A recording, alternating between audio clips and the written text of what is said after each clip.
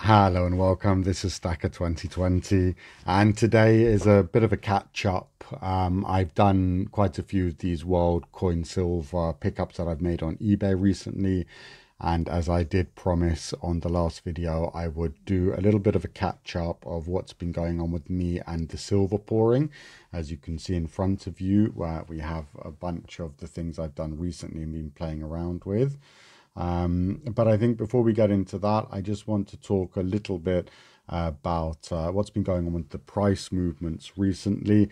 Now, you know, I don't do real in-depth discussions or, you know, technical analysis, but I do follow the markets very closely. And just to give a very brief overview of where I think we're sitting at the moment with the gold and silver prices, as they have taken a bit of a battering over the last week. I think, you know, with the gold at the moment, it's not too unexpected where we're at. Gold has pretty much moved down to its 200-day moving average. I think where we're looking at for possible bottoms, I'd say as low as about $1,765. But I think we'll see for a while trading between that $1,765 and $1,810 sort of range. But I do, you know, I'm still positive for the medium to long term. I just think in the short term we'll see this little bit of volatility, just as the news is coming out about the vaccines and the possibility of the lockdowns ending. With silver, I mean, if we break below that $23 line, then there isn't much support until we get down to about $20.50, which is roughly where the 200-day moving average is at the moment. But we could see it drop as low as about $19.50. But there is very strong support at that level. So I would just be keeping an eye. Really, at the moment, it's to see if we drop below that $23. If we do, then I would expect, yeah, you know, like further falls, probably down to about that $20.50 level, and possibly down to as low as $19. So that's just where I'm seeing it at the moment. Obviously, I'm keeping an eye and seeing what's going on. Yeah, you know, really do. Obviously, be careful, as always, you know, be careful with what you're doing and make sure you know what you're doing. So anyway, let's get into it. What have I been up to recently and what have I been doing? Well, look, the good news is finally, I do have my stickers on the way. So there is a bunch of them I'll be sending out straight away. I have also ordered some COAs, certificates of authenticity. So I will be able to, you know, what I wanted to do to be able to sell them was to sell them with the certificate of authenticity, some stickers, that sort of thing. So I'm almost there. I am almost ready to release a few onto the market. But in the meantime, while I was waiting, I was playing around with a few techniques. As you can see in front of you, the textured bars. And, well, look, let's have a look at what we've been doing. So the standard bars, first of all, you know, I was just sort of refining where I wanted to actually put the stamping and stuff.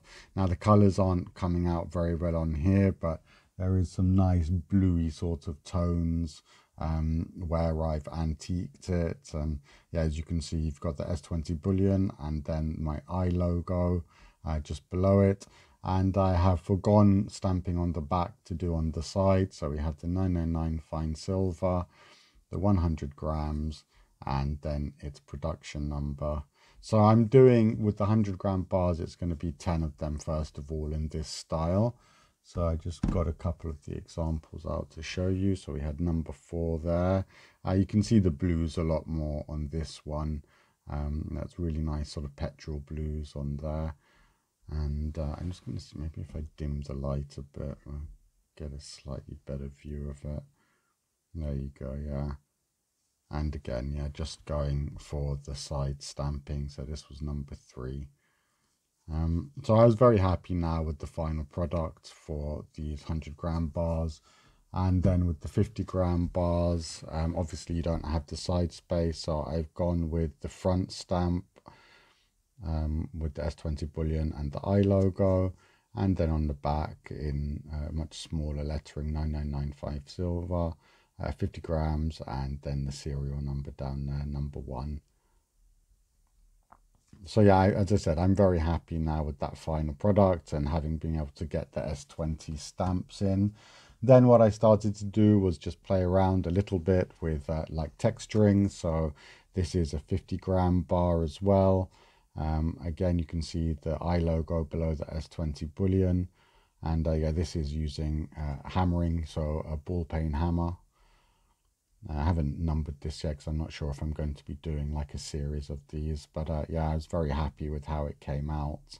It's a lovely effect, and I mean, it's very time consuming, but it's actually very enjoyable to do. So yeah, so that was a 50-gram I played around with. And then this one here I really liked as well. So this is a 100-gram bar. This is stamped on the back with the logo, and then sides for the weight and fineness. Now I don't know if you can notice the difference in textures actually. So the top, I have used a ball peen hammer again to get that lovely dimpled effect, but then I actually made myself a texturing hammer. So I took a hammer and, you know, carved into the steel a very random pattern so that when I stamp it out, I get this lovely, I don't know, like it's almost like a rock face to me. You know, I'm very happy with the effect that my homemade texturing hammer sort of gives to it. Yeah, it's very varied and interesting, the texture on that. So yeah, so this, you know, is using multiple textures here. So that was just one attempt. Then I thought I'd attempt like a ripple bar with the textured edges. And again, I've gone multiple texture. So on the ends, I've used my texturing hammer, and on the sides, I've used the ball peen hammer. And then stamping on the bottom for this one. And the last one, which I was very happy with, let's see if we can get the details. So with this one, I've done the ball peen hammering on the sides and top.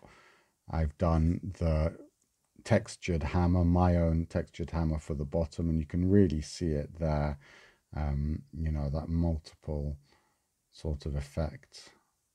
As I said, very happy with it. It actually, you know, really like the effect it gives.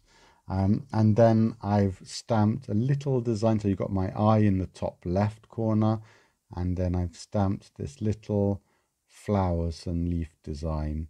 I just wanted to try something different out, you know, and I've got to be honest, I was very happy. This is just like a single leaf stamp and a single flower stamp. So I have just like done multiple stamps of them to make this little collection, and then used I think just straight edge of a screwdriver to get the little stems in there. And I've got to be honest, I think it came out quite nicely. It's a nice effect to have the texture with the sort of image stamped in, I think. So I definitely think it's something I'm going to do in the future as maybe a little series like this. But for now, I'm still just playing around, trying to, you know, do different things. I have done a few more sand castings, and yeah, just getting to grips with that, but I'm getting more confident with the sand casting now. And yeah, overall it's been a really enjoyable process, you know, learning these things and trying different things out. I've had a few failures which just go back into the melting pot basically. I've had a few which I've done, and then in the polishing and finishing, I've taken off a little bit too much, and they've come in just under 100 grams. So, you know, there's a few mistakes I've made, and I'm learning as I go. But overall, yeah, I've got to be honest, I'm very happy with my progress with it all. And yeah, I hope you guys like them too. And eventually I will get to sell them. Now, I should get my stickers and COAs and everything within the next like 3 or 4 days. I'm hoping by the end of the week, if not definitely early next week. And yeah, as I said, from that point onwards, I will be ready to sell. if anybody is interested. And if you're interested in any of the pieces I put in front of me, obviously you're welcome to contact me.